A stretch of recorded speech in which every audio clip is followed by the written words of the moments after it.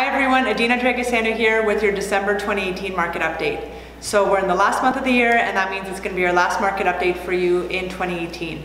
So November, we saw both sales and listings activity slip quite a bit from October. We saw sales were down 18% compared to October, and compared to this time last year, November, sales were down 43% this year. So pretty significant shift there, and it shouldn't be a surprise if you've been watching us throughout the year. Listings, on the other hand, new listings slipped as well, so we saw 29% less listings being listed in November than we did in October. And this has brought the total number of active listings on the market down 5% compared to October. However, compared to last year, we're still up 41% in terms of the total number of homes being listed for sale. So this combination of having increased inventory on the market and reduced buying activity has brought our sales to active listings ratio down to 13%. So this is probably the lowest we've seen in a few years. It's right on the cusp of a buyer's to a balanced market.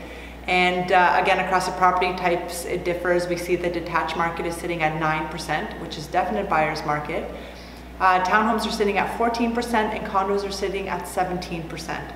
Within those two, we'll see big differences across the price points. For example, condos and townhomes under 1.25 million are still going pretty steady, where the ratio is a little bit closer to 20-25%, and anything over 1.25 million in that price point is going more towards buyer's market territory. So overall, we've seen prices edge down over the last 6 months between 4 to 7% based on property type. So things have quieted down. We personally did see quite an uptick in activity in November with our clients. So it'll be interesting to see how the December stats come out, because sometimes they are lagged a little bit. We'll keep an eye on those. We'll see how the rest of December shapes up. If you're thinking of making a move in the new year, either buying or selling, do give us a call and we can help you get a head start on it. Enjoy the rest of your month.